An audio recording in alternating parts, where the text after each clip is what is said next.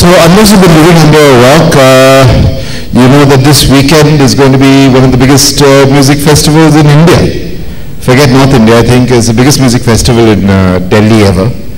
I don't think Delhi's seen a big music festival other than if some of you folks who've been in Delhi for a long time would remember stuff like cornucopia and all which happened in schools. After that, I don't think there's been a music festival in Delhi. So these are the guys behind NH7 weekend there. They're the coolest people to come up on stage today. Basically, if you haven't heard of NH7, as I said, if you've been living under a rock, these guys are not only India's largest music website, they've done a TV show as well, Divorcists.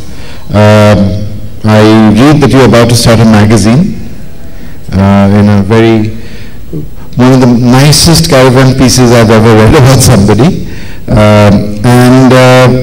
They're changing the music model in India by doing live events, by doing TV shows, by doing a proper multimedia model for music. The music industry in India is quite different from the music industry anywhere else in the world. And we'd like to know from the guys at Only Much Louder how they have done this, what they see, how they see music evolving going forward, and why traditional media is still important. I mean, Vijay, I'd like to know why a magazine. I guess that's the first question I have to ask you. Why a magazine? We have some music magazines in India already, so why do you think OML had to start a magazine?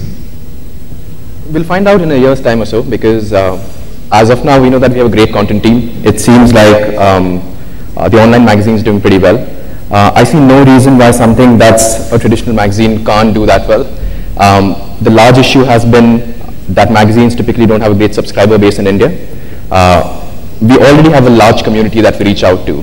Between all the shows that we do, we sell between 200, 250,000 odd tickets. So we know exactly who they are, who are the people, what kind of content that they consume. And I think that gives us the opportunity to publish a magazine the way we want it.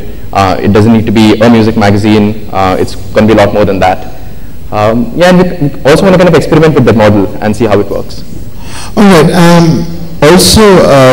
The music model in India was quite different from the music model in the West. You did not have large album sales driving it. It has always been, to an extent, going back to the day, even looking at regional language, popular music, it's always been live shows. Artists have always sung at weddings, even. But how is that evolving now with online in India? And what was the entire concept behind doing a TV show as well? Not much has changed. Artists still play in weddings. बहुत अच्छे पैसे मिलते हैं. That's what we call the silly money gig, and that always will keep happening in this country. Do you think a Parikrama will play at a wedding? For the right money, anyone will play anywhere. That's at least my belief.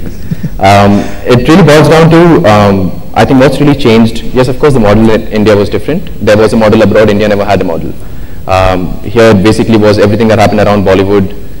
The music industry in India existed as a support system for Bollywood.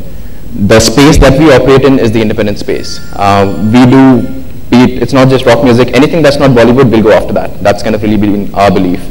And that ecosystem really thrives online. The reason our company exists, or we've done well, is because late 99, 2000, the biggest and the best thing ever happened for music for us is people started pirating music. The moment that happened, all barriers broke. We knew where to find our fans. We didn't have to go through labels. We didn't have to go through managers. Like us, fans could directly get all the music that they needed. And once that was done, so in short, the piracy bit was actually the whole reason everything changed for the independent music business, and that's the reason it survives. So OML is there because of MP3s? Oh, absolutely. And App Store. Yeah. You've already done the app today. So how is, of course, the MP3 changed everything, but how are smartphones and tablets and new technology, applications? Where else you see music applications going? I think a lot of what we do is built around the community we operate in. I think we're one of the few companies in India who actually caters to a very specific community. We can clearly draw a boundary around people and say this is our community. We know that community quite well. And when we build something, we are building something our community will use. And a lot of people outside this community will be drawn into this community because they're using things we build. So music app, especially the festive app which we launched today, is a core product for people in our community. But there's a lot of people in the audience today who used it and hence will attend a festival because they just found out about it and then become a part of the community. So I think the future is going to be building more community products which get more people into our space. So building stuff using for the online community and drawing them to offline events. I don't make a differentiation between online, offline and TV. It's a community. As long as the identity is defined by what they listen to, what they watch, what they wear, where they go, that's our space. I think we are very simply, we are very clear. We are in the business of content. If that content happens in the form of an event, that's fine. If it's a television show, that's fine. If it's online, that's fine. We've stopped drawing that line in terms of there's the online division, there's the offline thing. I'm more of an analog sort of guy. This is, Shreyas brings the nerd in OML. And a simple thing is when you kind of go to a festival right now, what annoys me most about festivals that we do is 80% of our audience will come, and I think their primary objective in a festival is to tweet or is to click pictures and put it on Facebook, whereas I used to go to concerts to watch the bands. But if they're doing that anyway, then they might as well use our app. That's the way we are kind of really thinking about it. And that's why we have, it's really become important for a company which was a very on-ground, event-driven company to have people who really understand technology, because now it's all the same. And we don't really differentiate between the online and offline bit at all. So you don't mind people, you think people at Megadeth will not be headbanging, but phones up in the... I'm always on stage, trust me. The only thing that I see is about 5 years back it used to be this, and now it's just a phone. And all of them are recording videos and putting it up. No issue with that? Some bands have an issue. I mean, it's not comfortable when it's a mosh pit and you're throwing around smartphones. Yeah. It's expensive, but otherwise it's all fine. Mosh pit with iPhone 5s, yeah, you guys can make a lot of money by picking them up. But tell me something, I mean, this is the huge change that's been driven, I mean, piracy. But what is it like for a young Indian band? Somebody in class 10, he loves playing the drums, his friends have vocals and guitars, they want to form a band. Is there a viable route for them to make money? My first recollection of watching a live band was a friend of mine who played, and there were 3 people in the audience. Okay, and to a young band, there are more places to play now, and there's more opportunity, and I think a lot more people interested in the music. So I think we've come a long way from 10 years ago. And do you think, Western music companies can learn from your model? Or have they been speaking to you guys about in doing this this sort of stuff in the West and doing this entire multimedia, because over there they got really badly affected by piracy? I think we are learning from our own model. We are just going as it goes. We never sat down and said, oh, this is what we're going to do 6 months from now. Whatever makes sense from a business model perspective, we just do that at this moment. Just going back to whether artists can make money right now, every artist in the country, we work with about 100 odd artists. So be it across the board, someone as big as an Indian Ocean or could be a new artist, everyone's making more money than they ever did before, and for that the single catalyst has been technology and MP3s and all of that. So do you think the model that some of these guys follow of giving their music away for free? Everyone's giving their music away for free. I think music only should be given away for free right now. It's just the effort of going and putting it up and selling it is too much. It's just easier to give it away for free, and all the revenue comes from live shows. Okay. So live show revenue as well as doing some other interesting things online, and bands make money. Yeah, the money that you would make by selling 100,000 downloads is what you'd get paid in 2 concerts.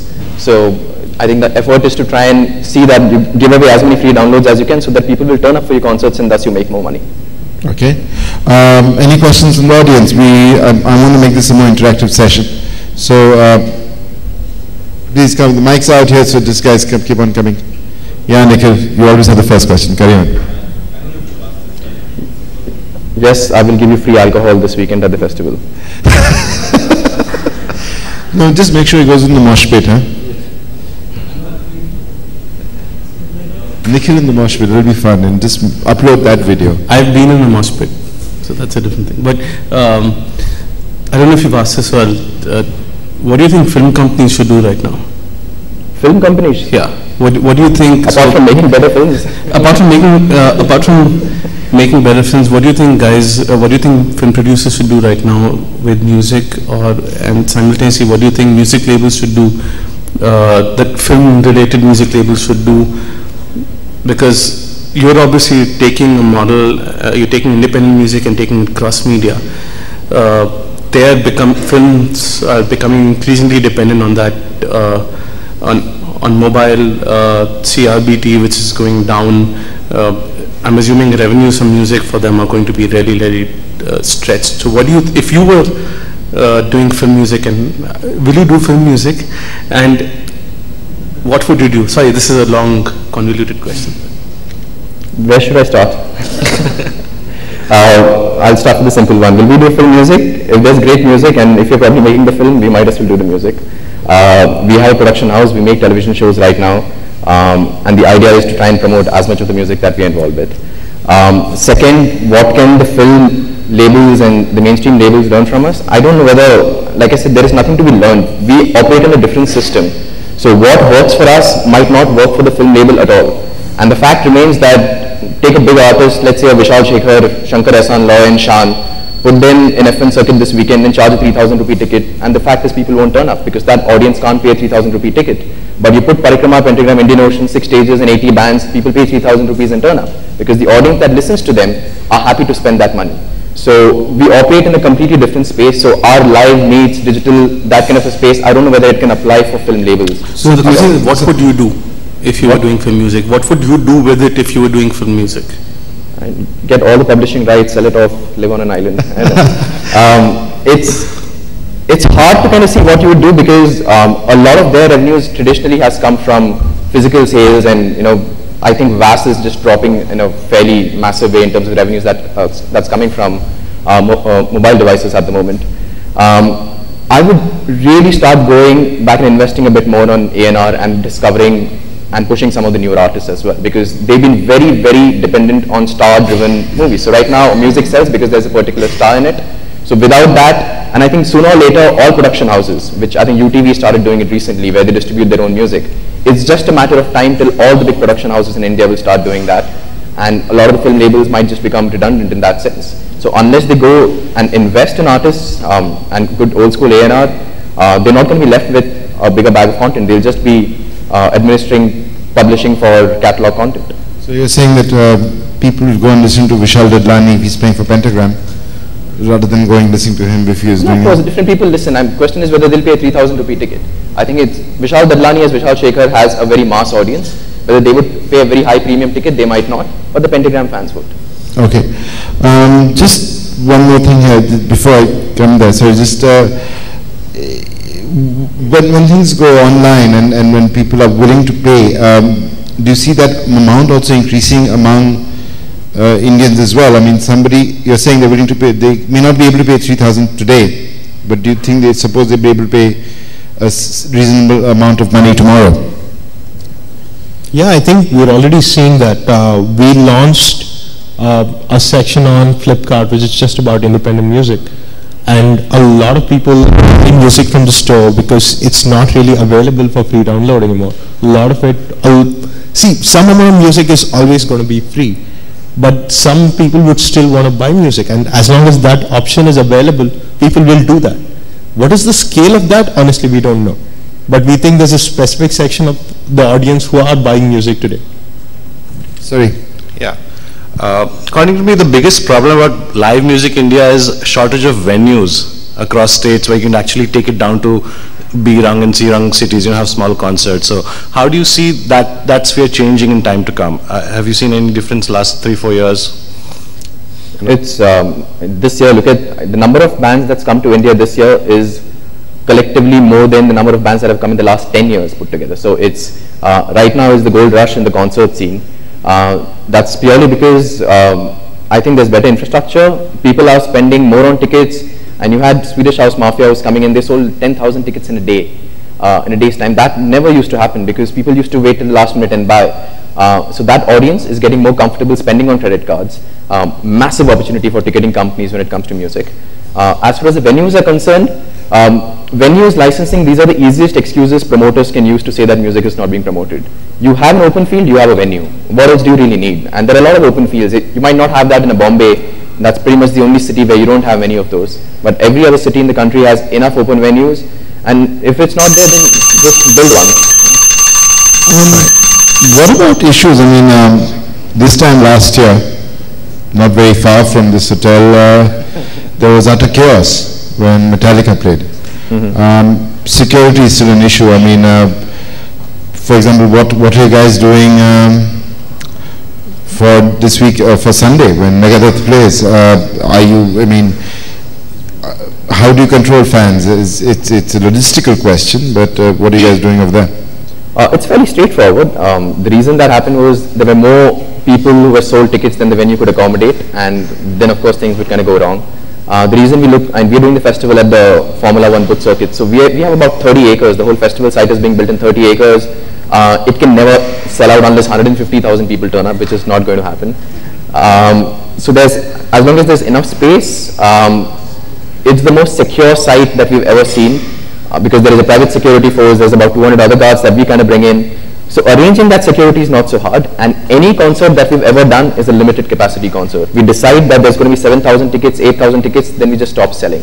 And I think if you cut down on the greed part on that aspect, like we did David Guetta and we sold out all the 3 concerts, we could have accommodated another 2 to 3 in each gig, but the thing was it gets uncomfortable and then it becomes a riot.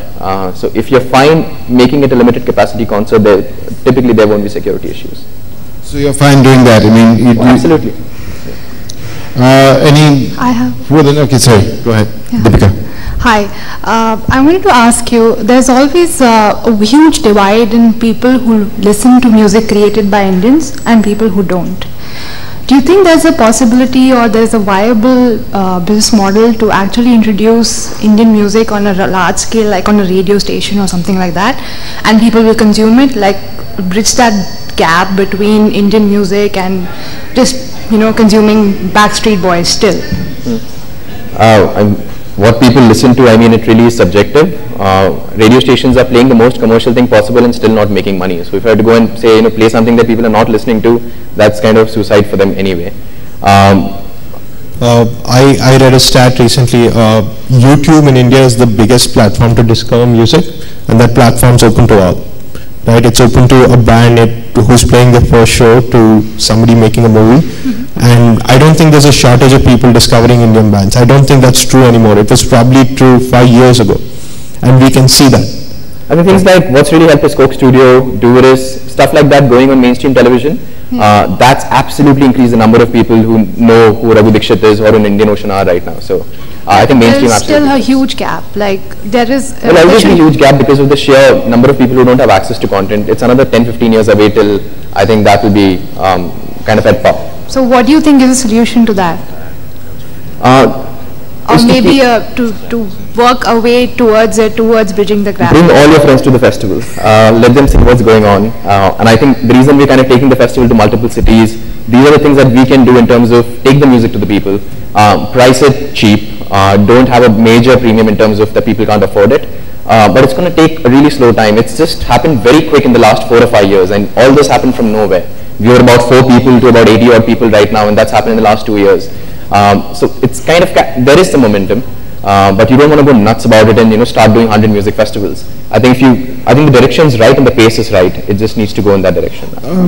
Just to ask again about the technology front, 15 years ago, Macarena came out. It took a while to get. You're the only person who remembers that.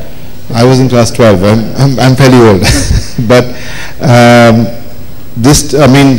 Gangnam Style has come out. July, I think the guy released the video, and I was checking yesterday, 400 million plus views on YouTube. You said YouTube has become the largest music delivery platform in India. Hasn't it changed the dynamics of music delivery across the world? I mean, Gangnam Style is the style right now. Mickey Scale is doing it. Again, I think Gangnam Style is a bad example to take because there are a lot of bands who put up music and then get 300 views and get very disappointed that they didn't get 210 million. I think we all have to be very realistic about building our audience. Something when we started NH7.in, one of our challenges was build this audience, but build this audience slowly. It's not going to be 210 million like Gangnam Style. Gangnam Style was not popular because of the music. It was a very funny dance move. There was a Yahoo engineer called The dance, never the music. correct, right? So that's an aberration. That's not the norm. The norm is you put out great content. There is a platform out there where people will discover it, and over time you'll build your audience.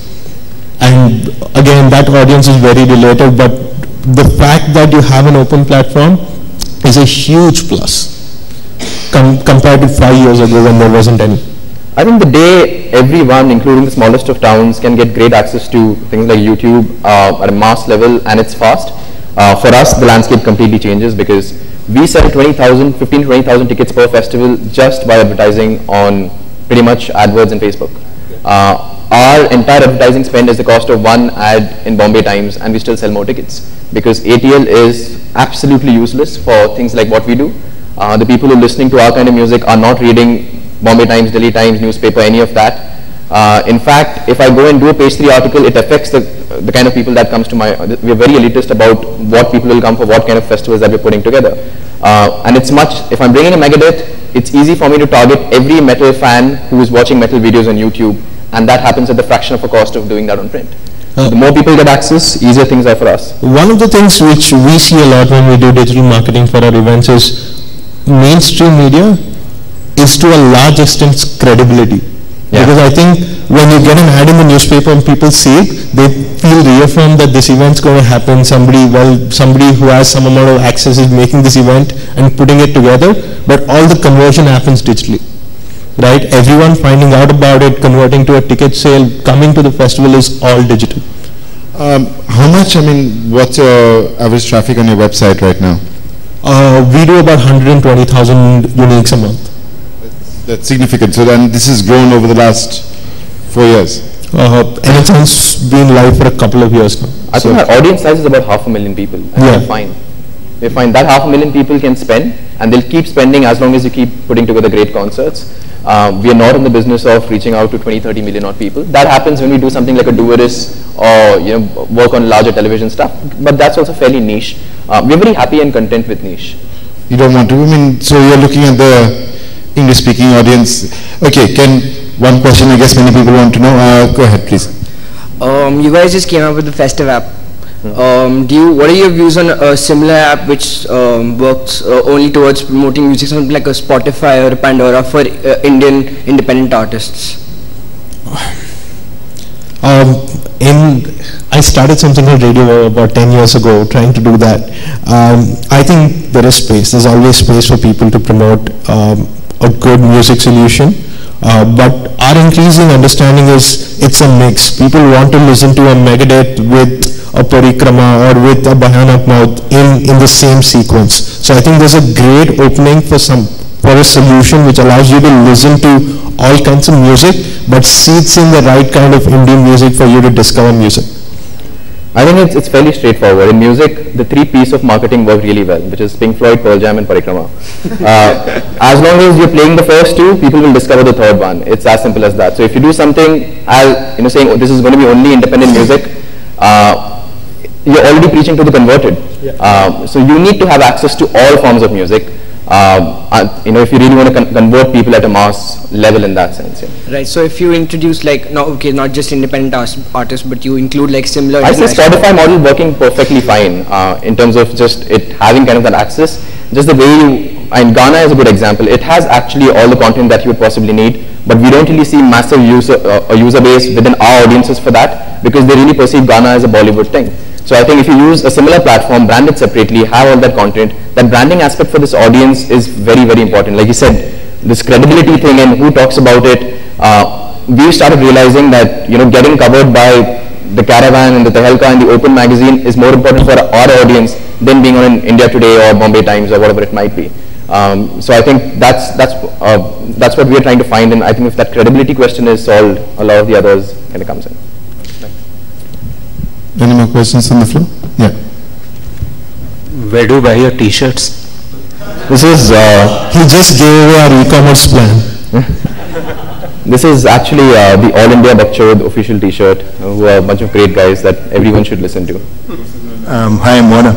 The question, there's Radio Indigo, which has been playing English music in Bangalore and Goa. There's been Jazz Goa, who's been playing a lot of local musicians in Goa during a slot on Sunday, 5 onwards. Is any of that helpful to the overall endeavor?